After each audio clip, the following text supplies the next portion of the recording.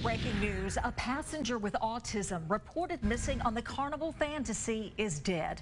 It's a story we've been following all week, and just a few hours ago, the cruise line confirmed the man went overboard. They say 22-year-old Luke Renner was very affectionate. He loved cruises. He went on this cruise, which left on Saturday with the Wishes for Me group.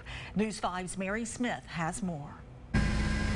Sad news from Carnival Cruise Line's Wednesday night, days after 22-year-old Luke Renner, a cruise passenger with autism, was reported missing.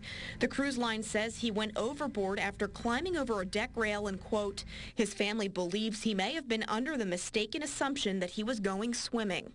The news of the missing passenger sent the crew and other passengers into panic as the ship was on its way to Mexico.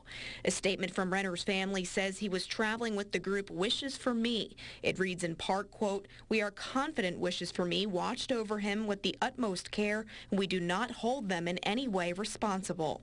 The family also says, quote, we are heartbroken at the death of our beloved son, brother, and grandson. Luke was a light in our lives, funny, unusual, and for a child with autism, loving and affectionate. He was our boy. For the family's full statement, head over to WKRG.com. That was News 5's Mary Smith reporting. That cruise is set to get back here to Mobile tomorrow morning at 8 o'clock.